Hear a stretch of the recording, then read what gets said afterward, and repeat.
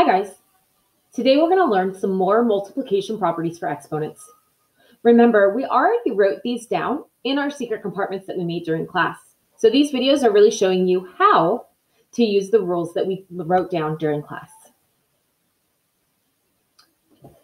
For today's first rule, we're going to look at what's called a power to a power. So here I have x to the fourth to the third. Now what that means is that I have x to the fourth 3 times. So if we wanted to write it out, it would look like this. And if we wanted to write it out even more, which I'm not going to do, we could write out 4x's, and another 4x's. Luckily, yesterday, we learned what to do when we have the same base in a multiplication problem. And what we learned was we were supposed to add the numbers together. So 4 plus 4 is 8, and 8 plus 4 is 12. But now there is a quicker way that we can get to the answer. So I want you to think about that for a second. What's a quicker way to get from x to the fourth to the third into x to the 12th? And the answer is that we could just multiply the exponents together. So make sure you write down that blue sentence. That's the most important thing about this video. When raising a power to a power, you're going to multiply the exponents. And here it is written as a generic rule. So a to the m to the n is a to the m times n. And if I wanted to replace the very longly written out problem, I could replace it with just 4 times 3. Okay, so this is our first rule for today.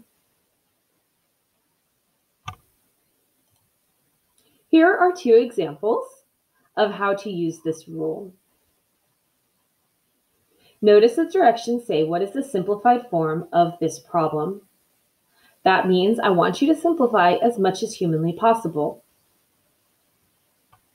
For the first problem, we're going to do 4 times 7, which is 28. Now, as far as your homework is concerned, I don't really need to see the 4 times 7 part. I'm okay with you jumping straight from the question to the answer.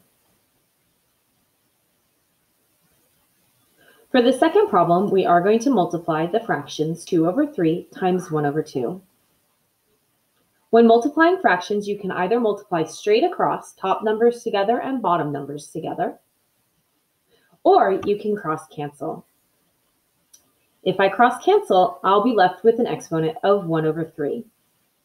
And that's it. I don't have anything else that I can do with that. So sometimes the exponents will be fractions, and that's okay. We're just going to have to live with it. So x to the 1/3. Before we end this video, I'd like you to pause and try these 5 problems on your own. When you're done, unpause the video and we'll check your answers.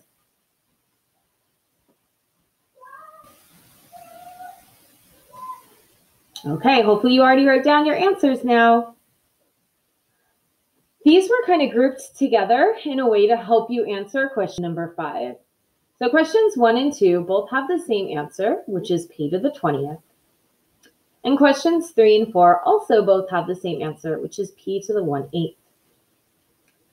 Based on this information, we should be able to tell that question 5 is always true.